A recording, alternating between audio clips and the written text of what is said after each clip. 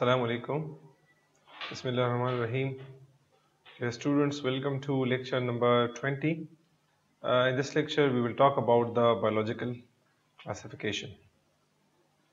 So, outlines, we will discuss biological classification, purpose of classification, hierarchical classification, Linnaean hierarchy, and examples.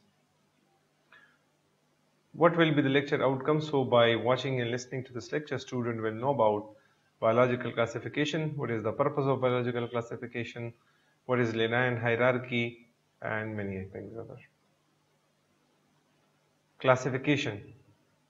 So the traditional definition of classification is like the grouping of objects into classes owing to their shared possession of attributes.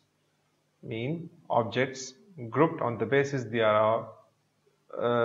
of their shared characteristics is called classification. Yeah, any ordering of vast diversity of nature or of any part of it into such groups is called classification. Or nature is diverse, so when you order them into groups by classifying them, keeping in mind certain shared characteristics is called classification. Or classification is the way in which living organisms are divided into groups on the basis of similarities and differences. So what we do in zoology or botany or in biology, we classify living things keeping in mind their similarities and differences. So similar organisms are grouped into similar categories and different are grouped to different categories. Purpose of classification. Classification is the following objective. Number one, why we classify things? To store data for information. Store of data or information. When we classify things, we store them. We store their data and their information. So for example, if we classify dog as a carnivore, as a vertebrate, so it's an information.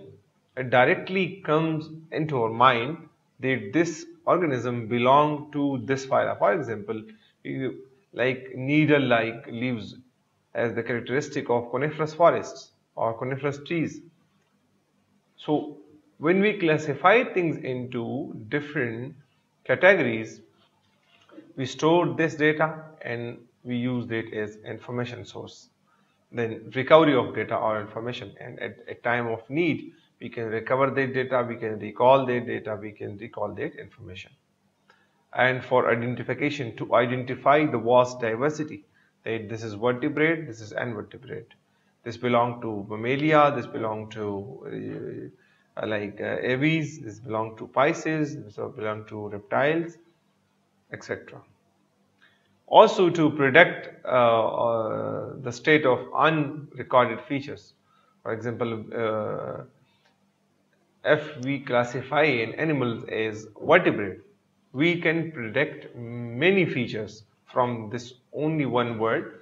That for example, if an organism is placed in phylum Vertebrata, so we predict many characteristics right from this from here, that this animal has a vertebral column, it has a notochord, it has a gill slit, it has a post-anal tail, and many features we can record them. And conclusion on phylogeny. So by classifying organism, we can construct the phylogeny. We can conclude a phylogeny, that to what line, to what phylogeny certain animals they belong or certain organism they belong. Explanation of the diversity of animals, and it's also explain the diversity of animals. What is hierarchy? So hierarchy, a system of persons or things ranked one above the other is called hierarchy. It's a system of from bottom to the top or from top to the bottom. So upward hierarchy or downward hierarchy. So hierarchy is actually the ranks, or like in army we have like 10 ranks started from second lieutenant, and then to captain and major, and so on and so on and so on to the general. So this is hierarchy. Like in university, we have like lecturer, then we have assistant professor, associate professor, and professor. And we also another hierarchy of the the staff, like from the PN to the VC. So these are the hierarchical system. So Sampson in 1965 defined hierarchy as a system of framework, a systematic framework for zoological classification. So in zoological hierarchy, what we do, we classify animals with a sequence of classes or sets at different levels, in which each class except the lowest include one or more subordinate classes. So why the lowest do not include any class? Because lowest category is the subspecies or species category. So further there is no class and subspecies. There is no group and subspecies. But subspecies are subordinated to species, species are subordinated to the genera, and genera are subordinated into families, and families are subordinated into orders, orders into classes, and classes into phyla, and phyla into kingdom, and kingdom into a domain. So this is how hierarchy works. Then what is hierarchical classification? So it's a system of ranks that indicate a categorical level of each taxon. Mean it provide a rank to a taxon. For example, mammalia. So mammalia is a class. So class provide to the taxon mammalia a level, a rank. Now we know where class lies. Like for example, we domain, kingdom, phylum, and class. So we know the level of the class, the rank of the taxon. So from this classification, we know that where this taxon mammalia lies. And or natural ranking of species according to their comprehensiveness and a hierarchy of nested categories. So as a or natural ranking of species, we nest categories. Like for example, we nest many species into single genus, or many genera into one family. Many families are nested into order, one order. Many orders are nested into class, and then so on and so on. So when related species are grouped into genus, when we have like for example, we have related species, we group them into a genus. Then these related genera are grouped into a family, and related families are grouped into orders, and so on up to the kingdom or domain. So this is called hierarchy, and the process is called hierarchical classification. So hierarchy is constructed by subordinating lower categories to the higher categories. Within the animal kingdom, higher categories and regular use is phylum, and the lowest is species. Now we know that the highest category is domain and the lowest is subspecies or species. But like in regular use, phylum is the high category and species is the lowest category. So species is the lowest category, so it is subordinated to genus. Now it is subordinated to genus because species is lower than genus, and then genus is subordinated to family because family is larger and genus is smaller one, so it is subordinated to the family, and so on up to the domain level. For example, the species of dog-like animals of the genus Canis are grouped with with other canids like genera. For example, Vulpes. Now Canis and Vulpes are related genera. For example, all dog-like animals are grouped together into genus Canis, and there are certain allied members which are grouped into Vulpes. Now all Canis and Vulpes, Canis is a genus, Vulpes is a genus. So these two genera are further grouped. They both have canine teeth, so they are then grouped into or subordinated to a family named Canidae. And then Canidae and also all other carnivores like Felidae and Mustelidae, these three families are then subordinated to an order that is Carnivora. Like for example, we have species Canis familiaris, the common dog, Then we have Canis lupus, the wolf, Canis aureus, the common jackal. So we group all these because they are dog-like animals to a genus Canis. And then vulpus, we group this into vulpus, genus vulpus. Now, Canis and vulpus, they both have canine teeth. That's why we group them or subordinate them to a family, Canidae. And then there is another family, Felidae, and another family, Mustelidae. So now all these families have a common characteristics, and what is that? That all of these are carnivore animals. So that's why we group these three into another single order, which is known as Carnivora. So what we do, like we subordinate the lower category to the higher category. Now these three are subordinated to this one, two are subordinated to the one, three are again subordinated to this one, and so on and so on. Here in this picture you can see these African wild dogs, raccoon dogs, dingo, weasels, ferret, badgers, tigers, lion, jaguar, bobcat, aardwolf, and brown hyena, mongoose, and many other, these skunks, these mustelids, all wolf, coyotes, fox, jackals, or brown bears, polar bears. These all are grouped into like the one group, that is carnivore, because all of them, they eat flesh.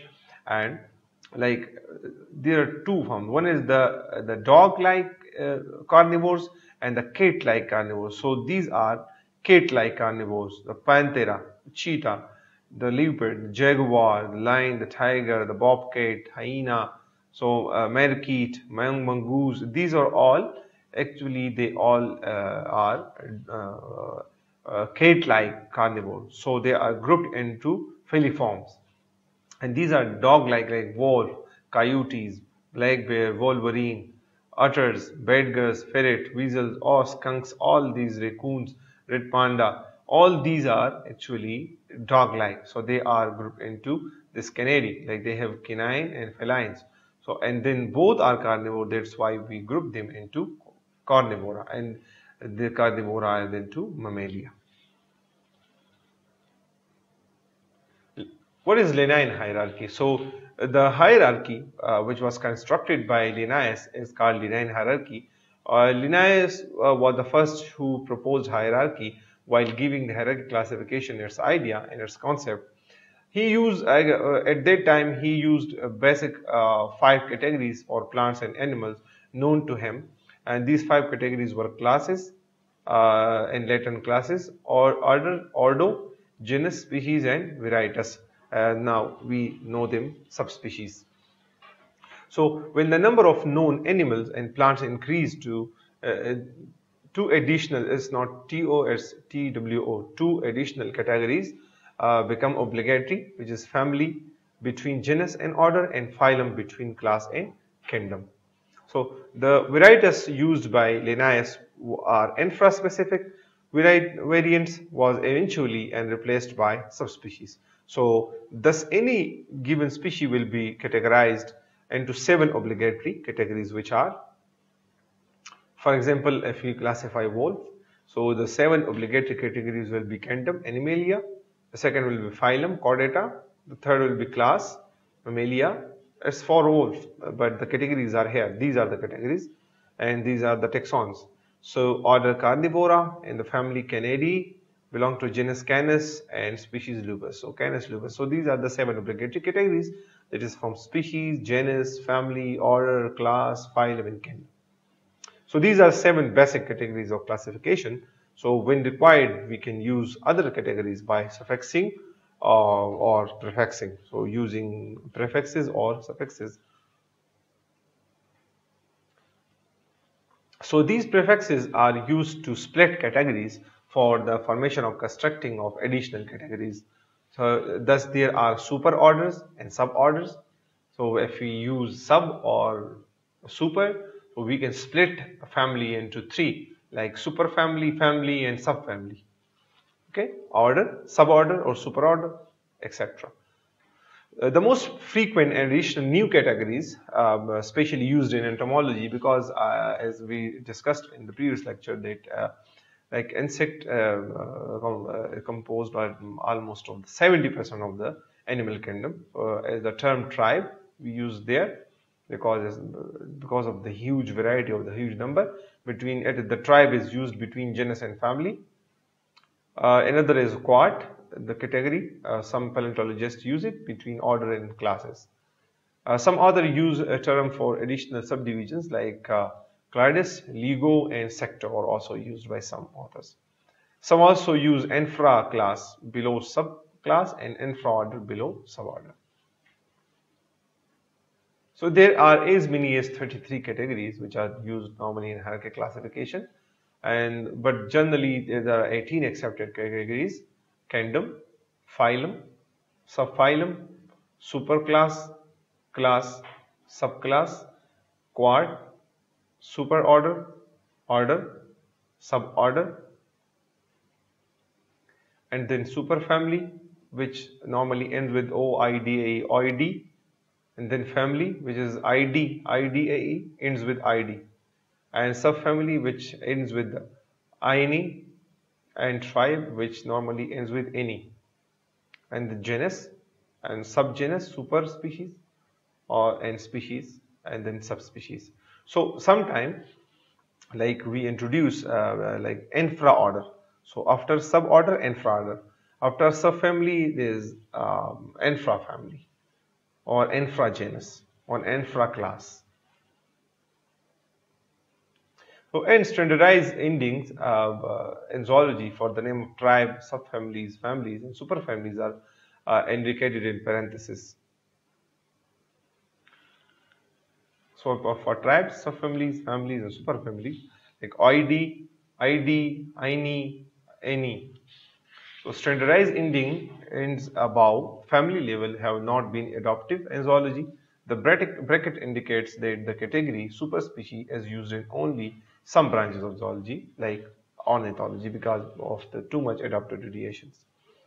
Generally, the same categories are accepted in botany, but standardized endings are generally different. And higher, what are higher categories? So a higher category is a class into which are placed all categories that are ranked in the same level in hierarchy classification. So the higher the category selected for a given taxon indicates its rank in hierarchy. Species category is defined by testing isolating mechanism. That is reproductive isolation. What is testing isolating mean? They are reproductive isolated.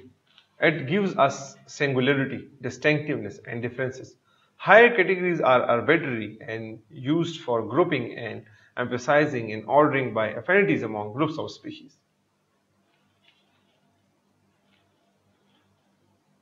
So the comparative data is used for delimitation of the higher categories, while interbreeding is the criteria used for ranking at species level. So the species is the relational concept in its relative, where as higher categories are not scientific interpretation of higher categories was first given by Darwin in 1859. So according to him, the nature system is genealogical in its arrangement like pedigree, but the degree of modification through which groups have undergone should be expressed by ranking them under different categories, so-called genera, subfamilies, sections, orders, and classes. These are the references. Thank you so much. If you guys have any question, please ask.